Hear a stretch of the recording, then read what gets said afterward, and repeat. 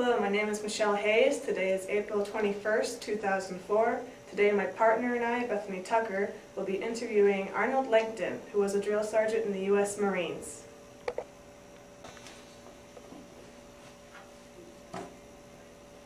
Please state your name. Arnold Lanckton. When were you born? 14 July 1934. Where were you born? Warsaw, New York. Warsaw. Where did you live before you joined the Marines? Castile, New York.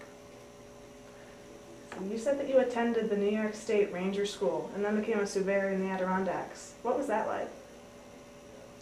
A lot of black flies, a lot of mosquitoes, wandering around, following boundary lines. Pardon for being so blunt, but how did you go from forest surveyor to a Marine drill instructor? Well, it took a few years to get there. After spending the summer in the Adirondacks surveying, I joined the Marine Corps. Why did you choose to go into the Marine Corps? Why not a different military branch? Good question. At that time they were drafting people, and I got my letter from my friends and neighbors that I was about to be drafted, and I didn't want to be drafted. And I went to the recruiting office in Rochester, and there was a waiting list for the Army, Navy, and Air Force. But the Marine Corps said you could go anytime you want. So I picked my date, 28th of September, 1953. Where were you stationed originally? I spent 18 months in Camp Lejeune. Then I spent another, just about 18 months. Half of it was spent in Japan and the other half was spent in Okinawa. And then I came back to the States. I became an instructor at Platoon Leadership School in Quantico, Virginia. And then I went down to Parris Island. Where's Parris Island? South Carolina. I will be there tomorrow morning. There's a drill instructor reunion taking place starting tomorrow, and I'm going to attend my first one. So what did you do at the artillery and drill instructor school? What were you trained to do? I was a surveyor in artillery, and you need surveying in artillery so that you know where the guns are and you know where the target is. And they can fire a projectile 10 or 15 miles, and you need to know precisely where your gun is and where the target is in order to hit it. So what training was involved to become a drill instructor? I kind of forgot, actually. Obviously we had to know all the various types of drill, spent a lot of time drilling fellow students in the school, and being critiqued on our drill procedures. And there was a little bit of psychology taught about the mental exchange in going from a civilian into a recruit. And you take advantage of that shock treatment to train your recruits. Did you feel that the instructor schools prepared you for your duties?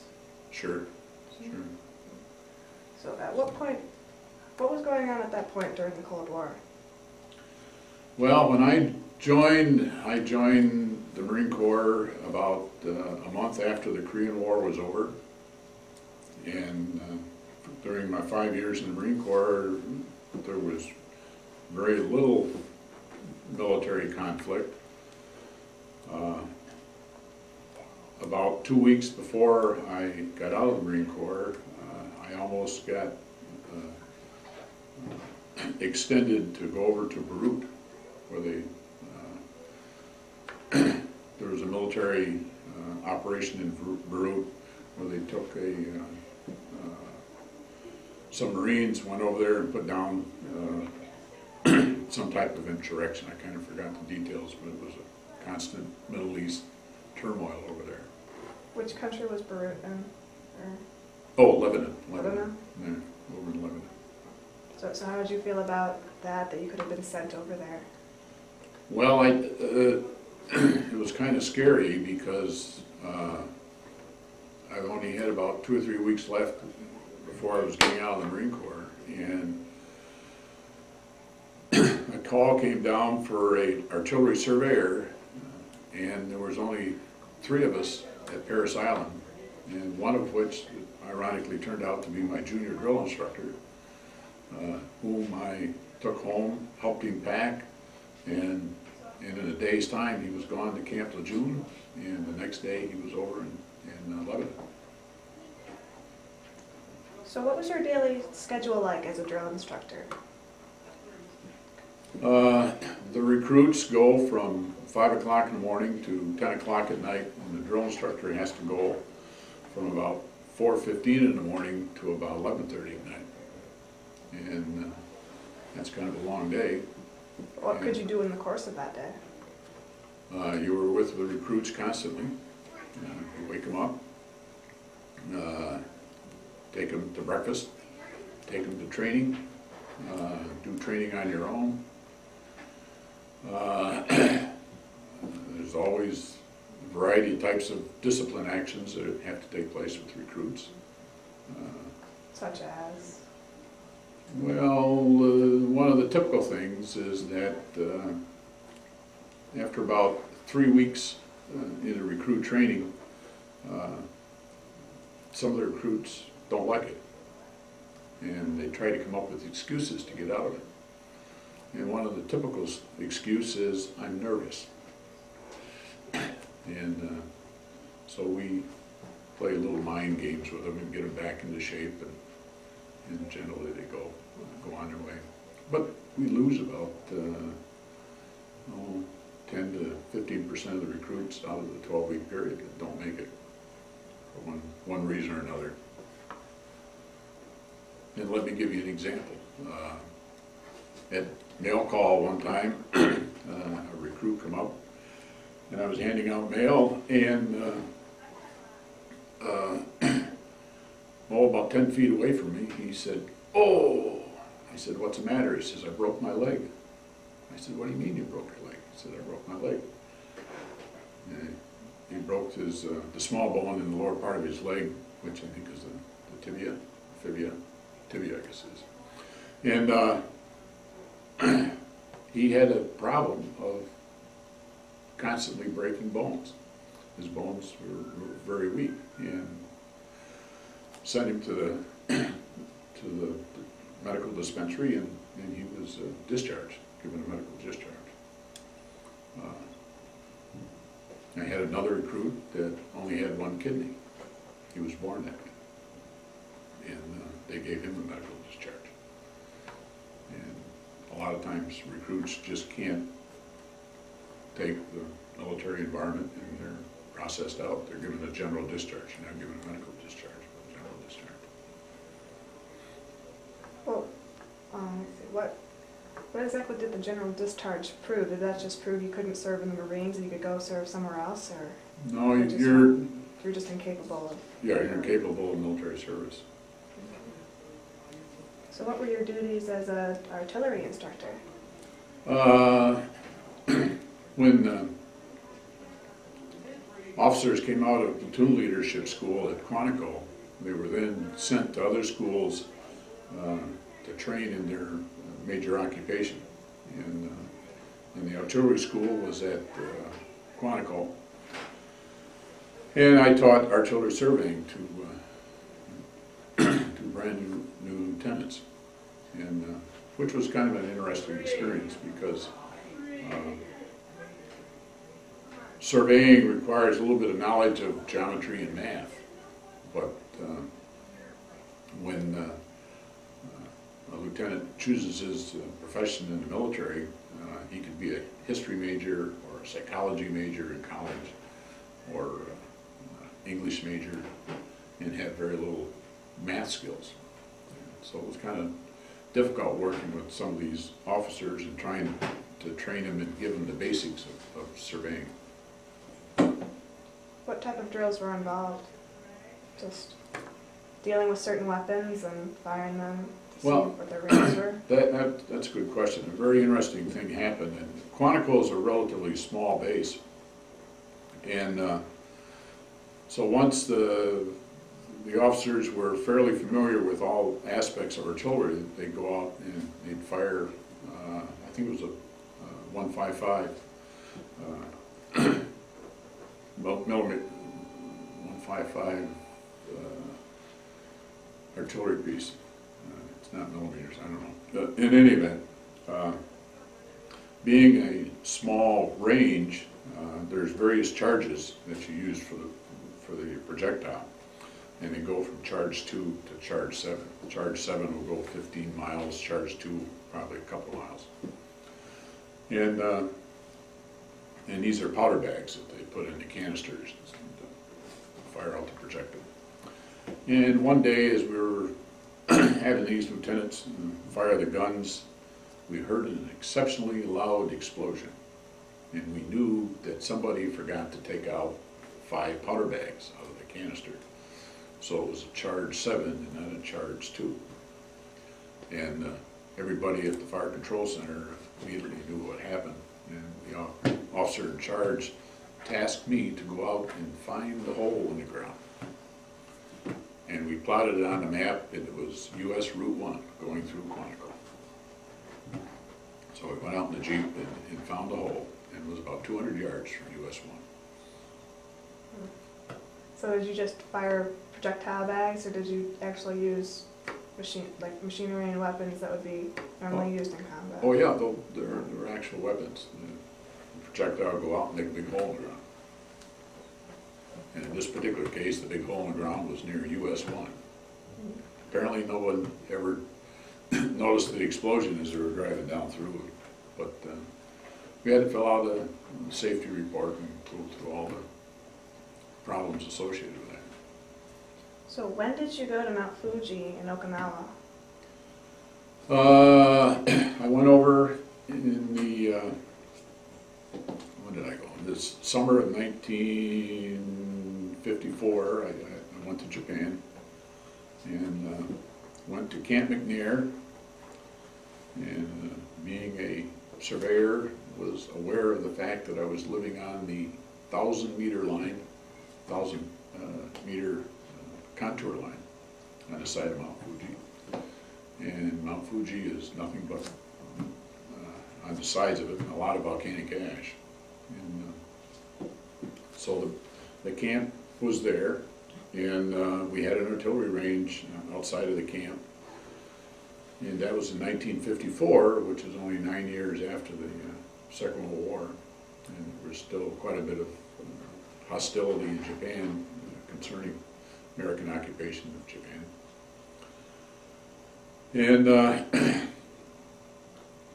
And the regiment would go out periodically and fire weapons, actual live weapons, into the impact area. And periodically the Army would come up and fire a missile. I forgot the type of missile that they had, but they had a missile that they would go up and fire. And again, every time they fired the missile, there was a lot of protests by the Japanese about firing missiles in Japan. And so I lived there on the side of Mount Fuji, which, by the way, if it wasn't for the terrain and the soil, but the vegetation types are just like around here. They've got maples and yellow birches and various types of spruce trees. So it looks just like upstate New York. And in fact, the weather was a lot like upstate New York. In the wintertime, we were living in tents there. And in the wintertime, when it snowed, somebody in the tent had to get up and rake the snow off the tent so the tent wouldn't collapse. But we had below zero weather. And sleeping in tents was kind of an interesting experience. So that was the type of field work you did? You basically did the same as you did? Right.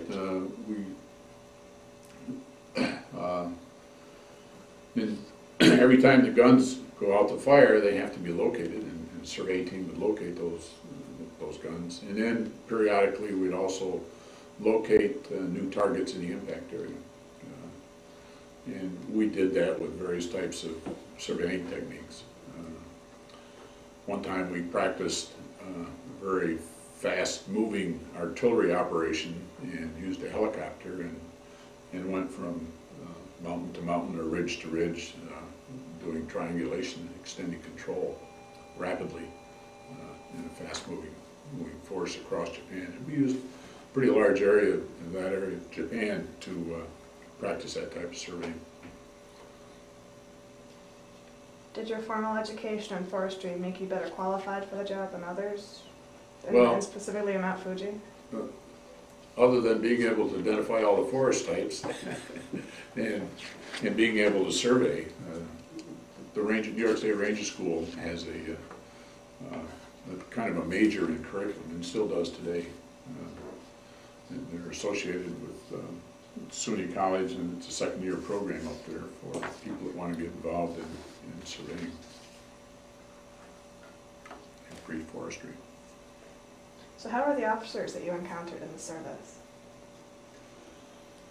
I thought very good. I never had any problem. They were all professional. They knew their job, and worked well with the enlisted folks. So who was your first sergeant? You mentioned him in the paperwork we sent. Oh, I did? My first sergeant was James A. Dean. Jimmy Dean? James A. Dean, yeah. He was a very large man, very, very powerful, and ran a tight ship.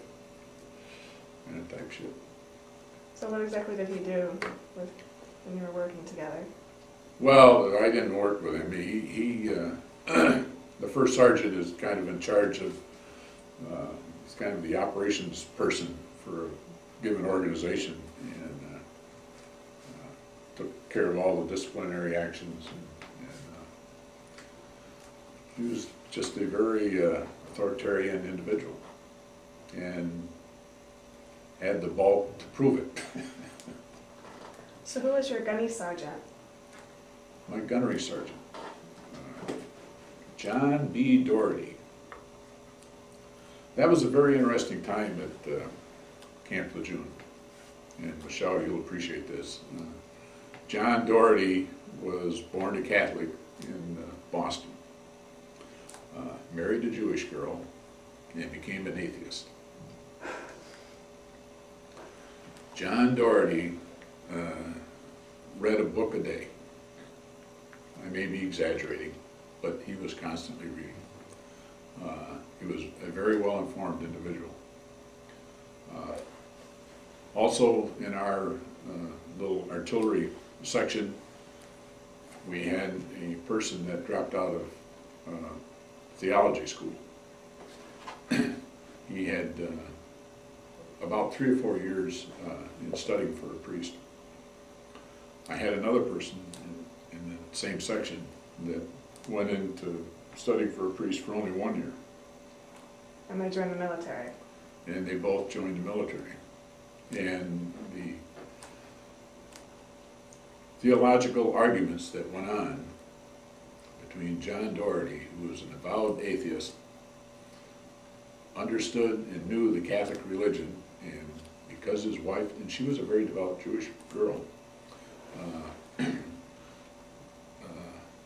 from his wife, developed a good understanding of the Jewish religion, and he had 2 people in his section, and he was in charge of the section, that were very knowledgeable about Catholic theology.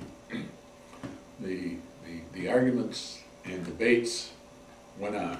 It was a very interesting experience. So a gunny sarge is just a short term for a gunnery sergeant? Or artillery sergeant? No, it's a term applied to a tech sergeant, which is an E8, And it's primarily used as a senior sergeant in artillery or a senior sergeant in armory, or kind of referred to as gunnery sergeants. So what does E8 stand for? There are 9 levels of enlisted ranks in the military. E1 is your basic private, and this is true for all services, Army, Navy, Air Force, and Marines. And E9 is your master sergeant. And E9 is a master sergeant in the Marine Corps, Air Force, and Army, but they're chiefs in the Navy. And they have, and each service has different names for the ranks in between E1 and E9. And officers go the same way, I think, 01 up to 07, I think it is. So how often did you work with James Dean and John Doherty? Well, every day with John Doherty, and of course every time he went back to the barracks, James A. Dean was there to make sure that the barracks were in good shape. How did they make your experience more memorable despite the theological wars and everything? That's a good way to express it, theological wars. Sergeant Dean was just an impressive individual and just made a good impact on anybody. He was a very pleasant person, but you know, just no fooling around with him. When he said something, he meant it. John Doherty, on the other hand, was a good old Boston Irishman, and typically expressed himself and acted like a typical Irish Bostonian. Liked his beer and very vocal. Well, normally you only need 4 years of service in a military branch. Why did you choose to stay for 5? When I joined, it was 3 years, and then I re-enlisted for 2. And that's how I got into 5 years. And then when I went to Quantico,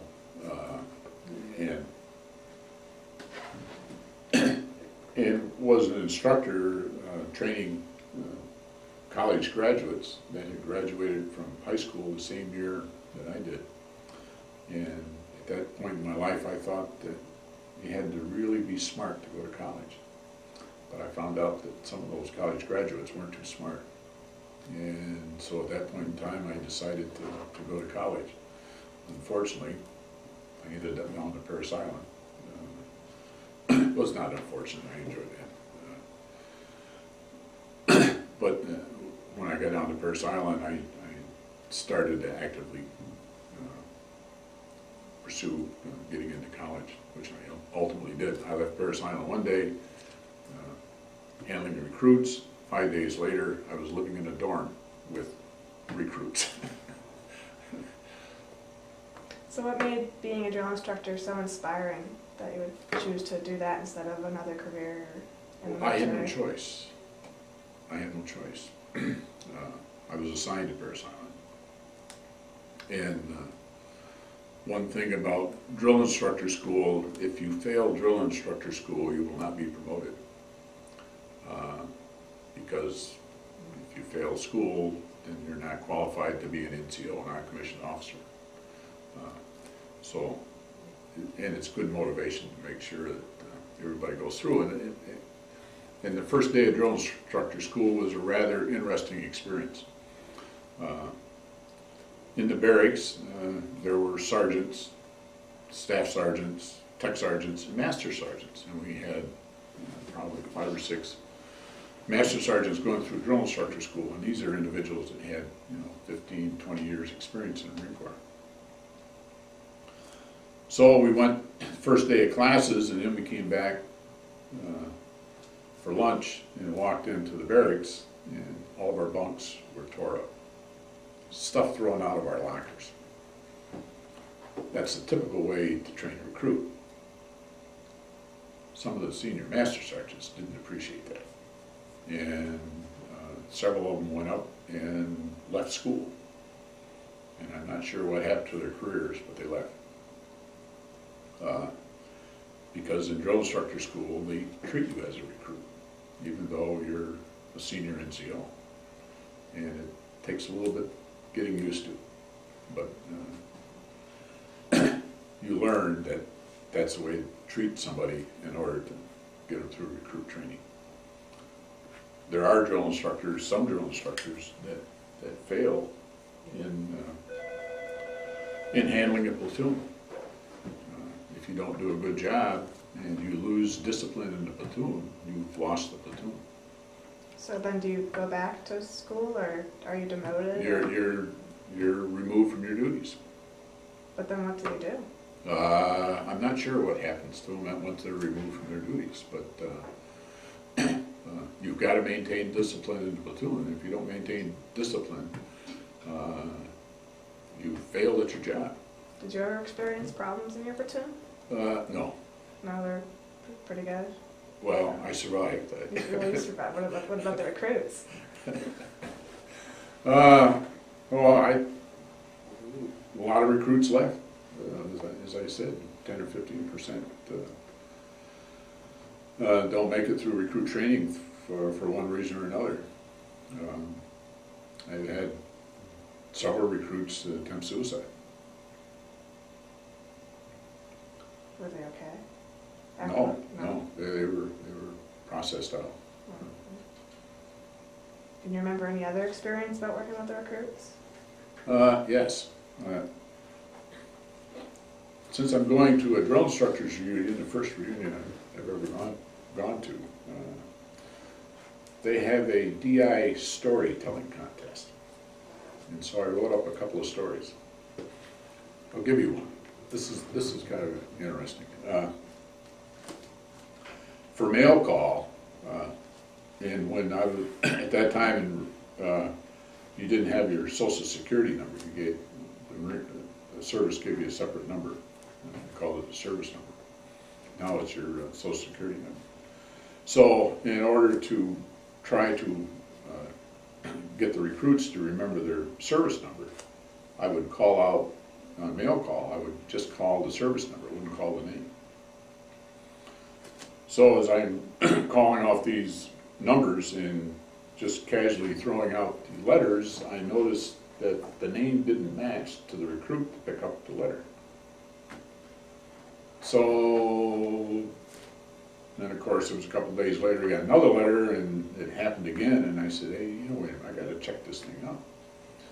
So the third time it happened, I said, I paid attention to it, and I said, how come this name isn't the same name that you've got? And he says, oh, it's my girlfriend, and she's playing a joke on me. I said, okay.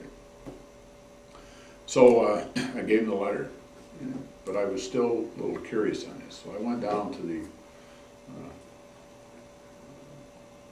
Italian office and explained the situation to one of the clerks down there. And the clerk says, well, let me check into this thing. So they started checking into it. The individual was an escaped convict. He joined the Marine Corps to hide from the authorities. Unfortunately, his fingerprints got him. But that was his real name. He changed the name when he joined the service. So he joined under a false name, and they got caught. So did he just go back to jail, or? Oh, he went back to jail. Yes, he did. Yes, so they didn't make him continue his service and for payment of that? No. Anything else? No, I had another situation. I didn't write this one up.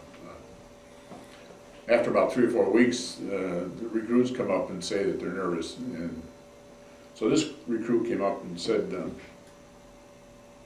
I don't want to complete recruit training. I said, why not? He says, well, I've already been in the Marine Corps. I said, well, if you've been in the Marine Corps, you don't have to go to recruit training. Why are you down here for recruit training? He says, oh, I was a corpsman.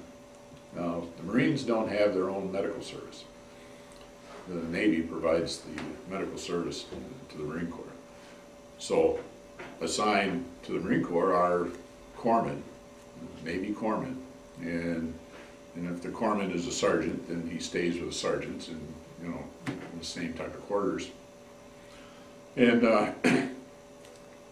So I said, you mean to tell me you spent 4 years with the Marine Corps and heard all the stories about recruit training and didn't believe him? He says, that's right.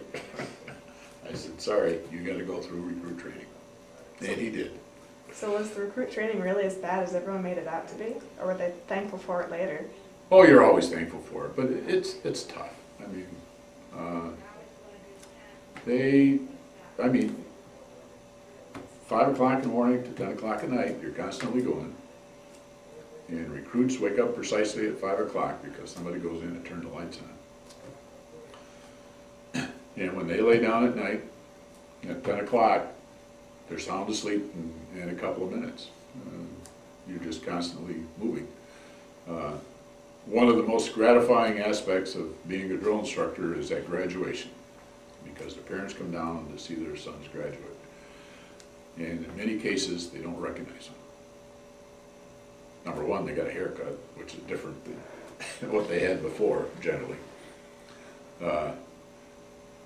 Down in South Carolina, there's a lot of sun, so they're far more tan than when they were when they first came down. And even though it's a 12-week period, there are recruits that lose lots of weight, and recruits that gain a lot of weight. And they're disciplined. They aren't slouched over or anything. They're standing up straight, and they're clean and well behaved. And it's a shock to a lot of parents to see their son transformed in 12 weeks from a high school student into a full-fledged Marine. So how was your graduation like? My graduation at Parris Island, I really don't remember. We obviously graduated. My mother didn't come down. In fact, I'm not sure there was any. There may have been some parents there. I'm not sure. So, Gary, anything else to share? Anything else? Any more stories with the recruits? Oh, I got lots of stories. More stories about the recruits? Go on and on. Let me tell you another story. My wife and I took a cruise up off the coast of Alaska, and on a cruise ship,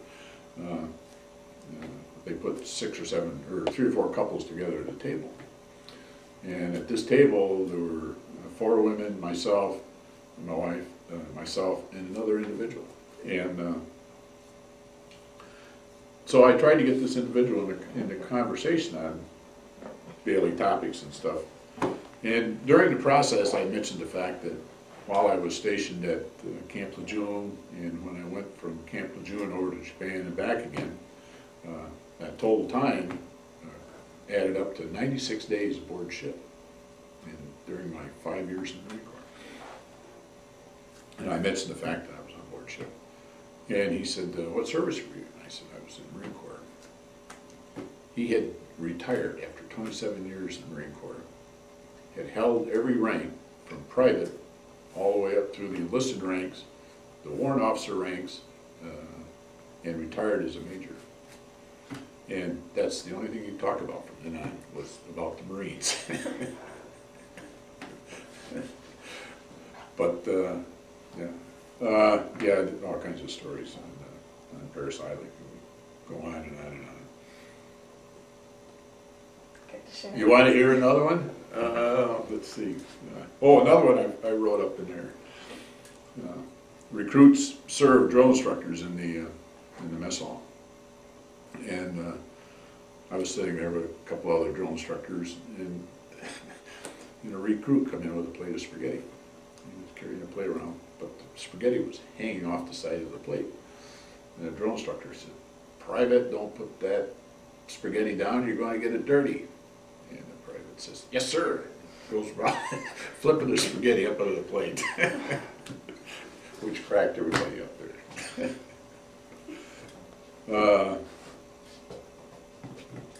Oh boy. I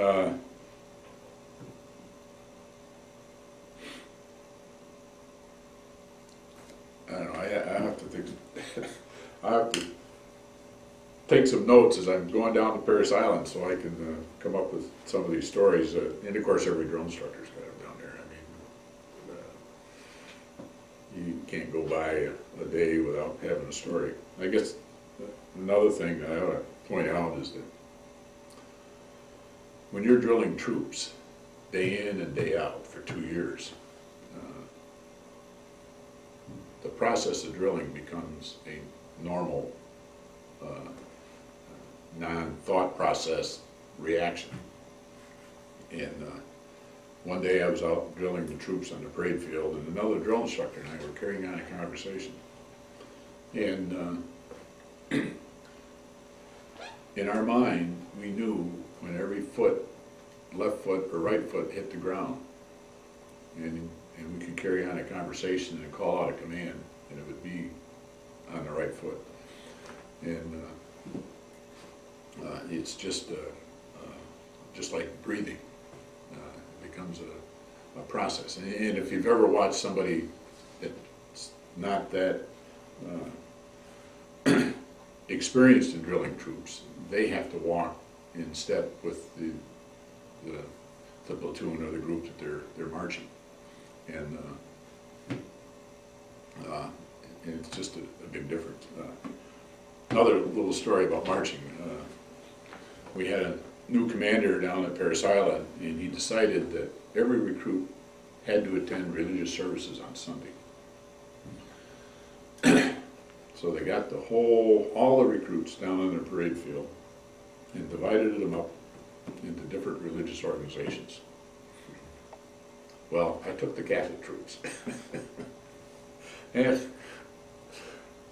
so we had them in columns of 4, and I got 4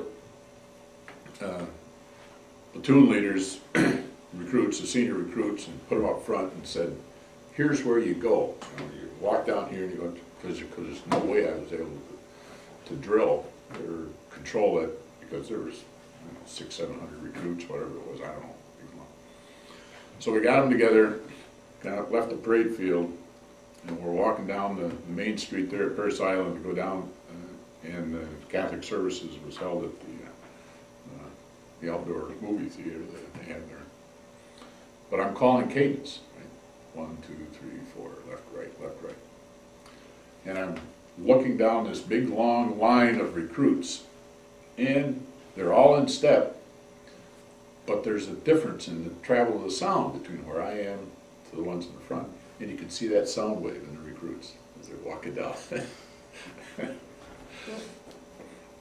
So, in retrospect, do you feel that it was all worthwhile, spending 5 years in service?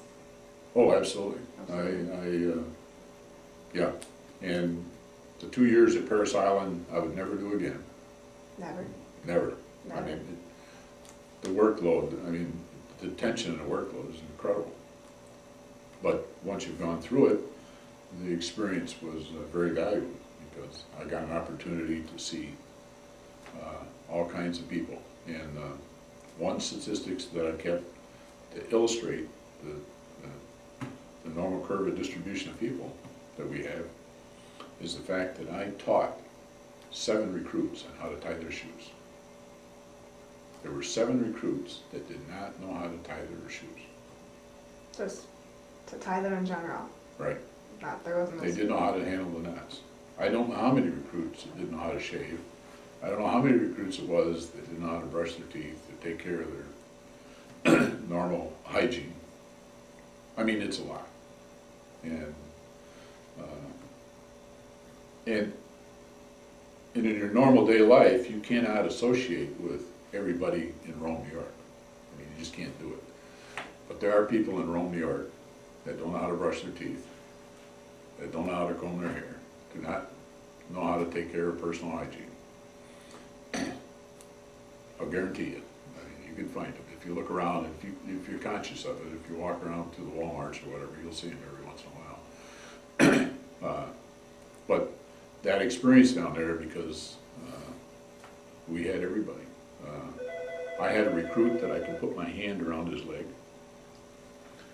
I had a recruit that was incredibly overweight.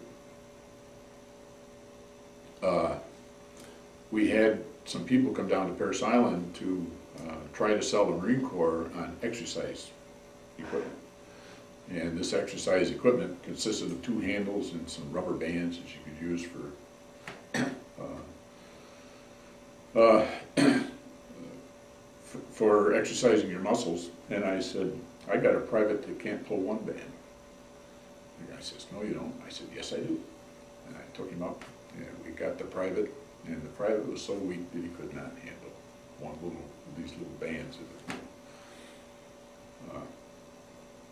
On the other hand, I had privates that, you know, spent half their day in the weight room and were incredibly strong. So you get the whole spectrum of people. Physically, mentally, they're all there, and you get to see those things. And that's, you know, that's, unless you're dealing with that type of situation in the public, you never get to see the total distribution of people. But down there, you do. And because you got that distribution, there's all kinds of stories about weak guys, strong guys, dumb guys, smart guys. I had recruits that had doctorate degrees. Are you given like hygiene kits or Oh, yes. toothbrushes? Well, yeah, they're yes, they get all the basic things to take care of it. And, you know, folding, excuse me. Hello? Sorry about that. That's okay. I'm not, but I... So everything was, it was pretty much all worthwhile in the long run? Oh, sure, sure. Yep.